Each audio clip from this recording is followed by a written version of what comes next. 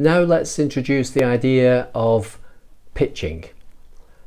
And pitching is basically making a presentation or a sales pitch to sell your idea, sometimes to a customer, sometimes to an investor. So it's about describing effectively your business or your proposal in such a way that it makes an effective pitch. There are different dimensions to this. One is about brevity and being succinct, and then we can look at explaining through the pitch, explaining what's in it for the people that we are addressing. First of all, when it comes to brevity, when we've all experienced it, when we've asked somebody about their business and they've told us too much information.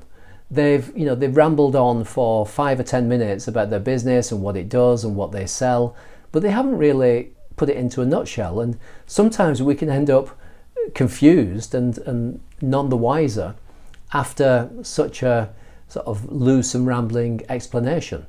So it's always useful if you have sort of 2 levels of answer. If somebody really wants to know the detail, you can tell them everything they need to know and you can have a great time telling them all about the details of your business. But sometimes people just want a quick answer.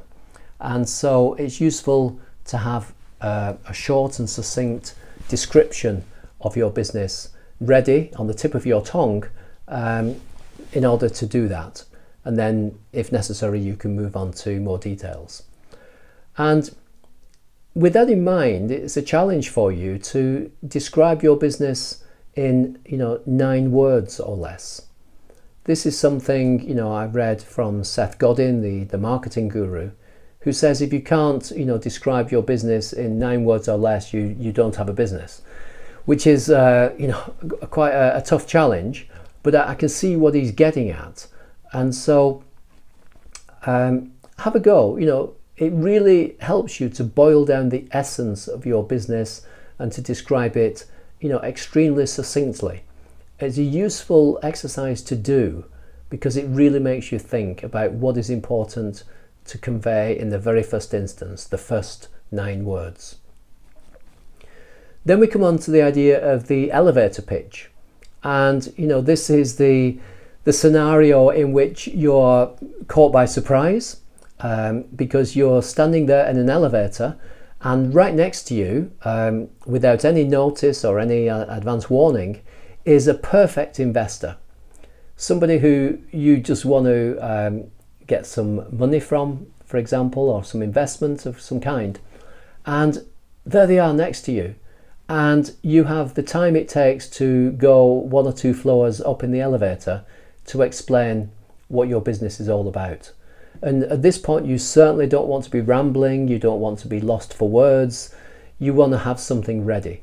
And this would be your elevator pitch, which is probably, 20 or 30 seconds to say what the business is about, what you're intending to do with it, why they should invest, and what's in it for them.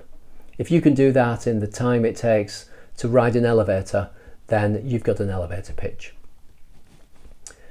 And then when it comes to selling the proposal in maybe a longer pitch, I'm thinking here where we might have 5 or 10 minutes to make a presentation to a group of people.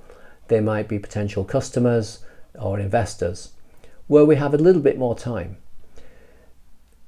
This is a danger because with more time there's the possibility that we might try to put too much into the presentation, we might ramble, or we might tell too much of the wrong kind of information. So what I'm getting at here is that we need to focus very much on what's in it for them. We need to start with the end in mind.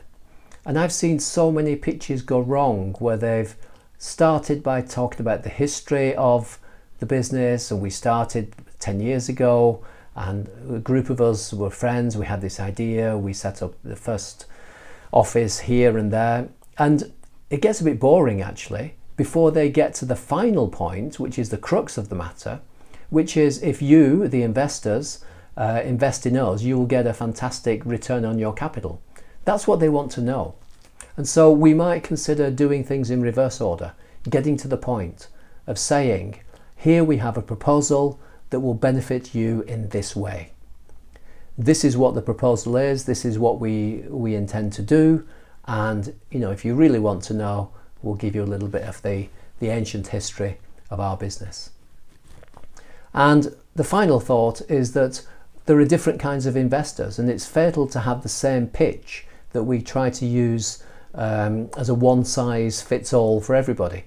We need to tailor the pitch to the investors, because a grant-making body will have different interests than an equity investor, or even a bank, or a group of friends, or a crowdfunding campaign. So we need to be mindful of the audience we're pitching to and tailor our pitch for that particular audience.